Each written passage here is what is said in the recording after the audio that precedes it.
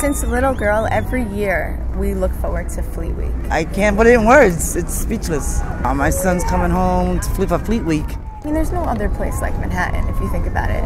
Everyone walks by foot. Everyone sees these guys. Everyone claps when they come down the street. Oh, this is unbelievable for him to be coming back, you know, into his own hometown. Forget it. He was just he's been living for months to come home on, you know, the ship.